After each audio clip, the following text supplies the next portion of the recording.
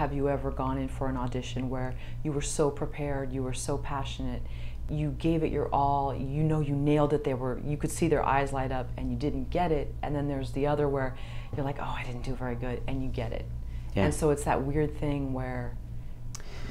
Being a producer now and being behind the scenes, you realize that there's so many, what's the term, politics are involved as well. A lot of times it is apples versus oranges. It has nothing to do with you or your performance. There's so many aspects.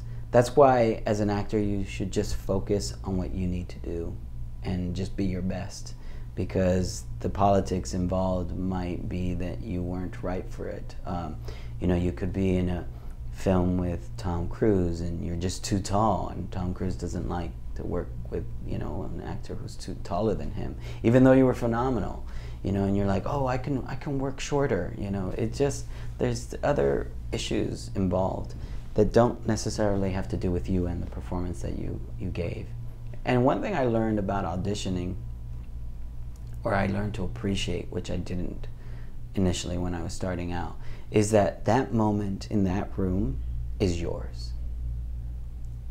There's no one directing you, editing you, saying anything, so it's kind of like being on stage. You have complete control of that performance in that moment.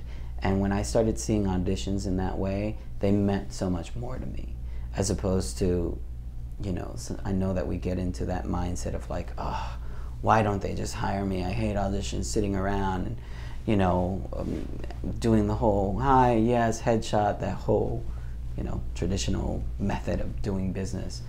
That, you know, if you do it constantly, it sort of gets repetitive. But that one moment in the room when you start to do the performance, it's yours, and that's magical. So it's kind of like doing minuscule live performances, you know, on a daily basis. And it's made me appreciate auditioning so much more, even though I haven't auditioned for a while now because I've been producing Mission Park. But I do enjoy them more so now.